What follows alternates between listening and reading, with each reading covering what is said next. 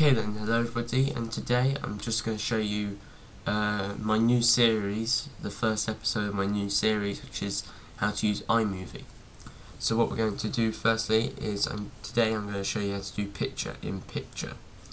To do this you need to go to iMovie, Preferences, and make sure that Show Advanced Tools is ticked.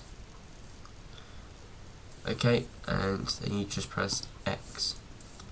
Then what you want to do is go to File, New Project, and you'll get this tab come up.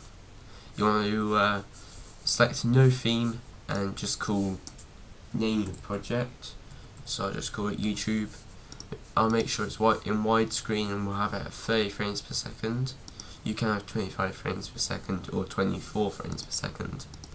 Make sure that automatical transitions is off, so make sure there's no tick, and press create. Today we'll just be using some footage from a hockey match. So what I'm going to do is firstly I'm going to select a bit of footage. So let's select this. Selecting a bit of footage is really easy to do. What you do is you literally go to your footage, you hover over it, and then this red line will appear, and then you just click and you drag and then let go for what you want, and then you can just drag it up to the project box thing. What I'm going to do is I'm just going to make sure that this box is selected. This is for iLife 11 as well, so you won't have this thing if it's in iLife 9, but you can still mute the audio. Just make sure that this is clicked on. It will be like that, and make sure it's clicked on. Then this thing at the bottom will come up, and you just want to literally just drag that down to 0. Now to put picture in picture, what you need to do is get another piece of footage. So I'm just going to choose this part, somebody singing the national anthem of America, of course, not in England, and do the same. Just drag your footage and then drag it on top of that bit of footage like that and let go.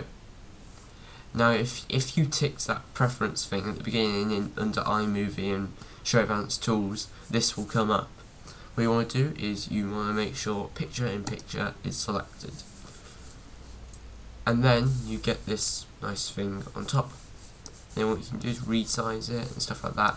It's not going to be amazing quality because this was recorded on a little digital camera, but as you can see, if I press enter, spacebar, sorry,